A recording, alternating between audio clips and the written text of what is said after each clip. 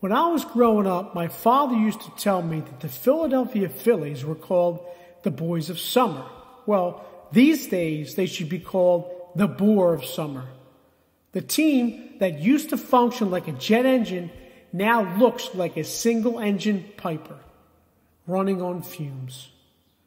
A fire that was once lit in every player's eyes seems to have either been distinguished or disappeared.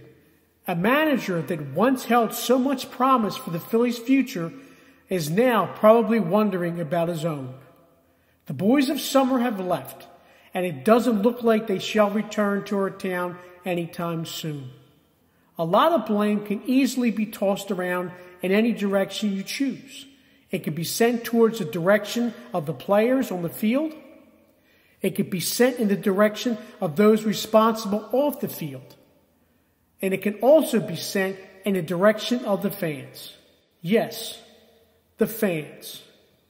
You guys also have a hand in what is happening, or shall we say what is not happening, in Citizens Bank Park and beyond.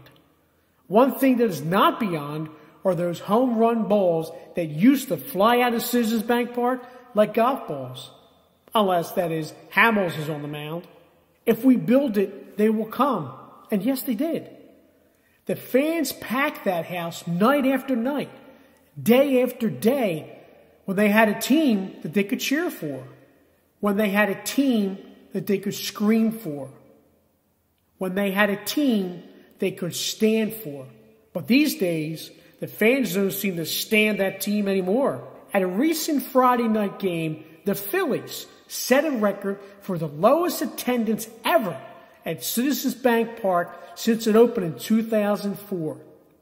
The park seats over 40,000 fans. Last Friday, there was only about 19,000.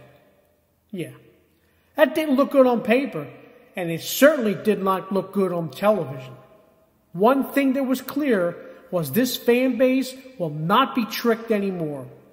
They will not line up and fill those seats just to be there.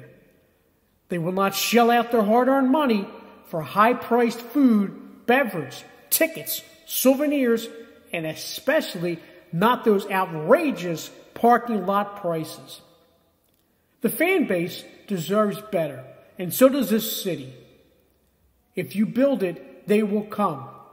But if you stop building around it, they will leave and maybe never come back. Let us look at the players on the field, shall we?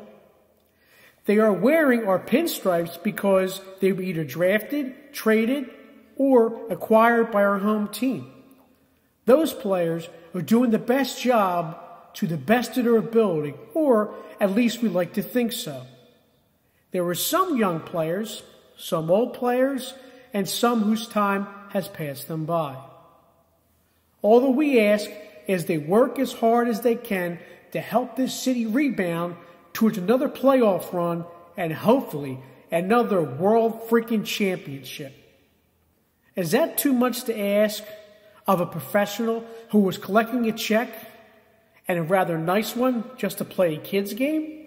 Our eyes now focus on the front office and their lack of vision. When this team was going through their wonderful run of all those years, nobody thought it would end. Nobody except the fans.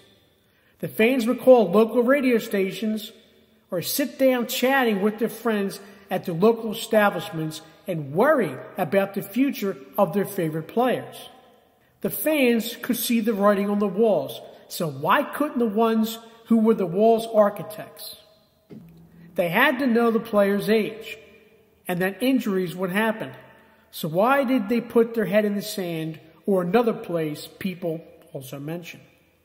The answer is quite simple. If you build it, they will come. That was not the right answer, and it definitely is not the right way to continue to build a championship team towards the future. Someone once said, tomorrow is only a day away, and if you fail to plan for it, a fool you shall become. We don't really think they are fools. However, they have made some foolish mistakes with signings and non-signings. They should have planned better, scouted better, trained their players better, and they definitely should have listened to their fans better. If last Friday was their fans' message to them, then let's hope they received it loud and clear.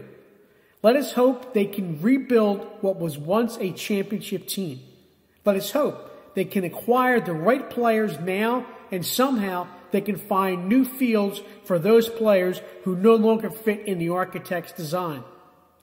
Let us hope the next time they build something, they'll leave room for improvement instead of just taking their fans' money.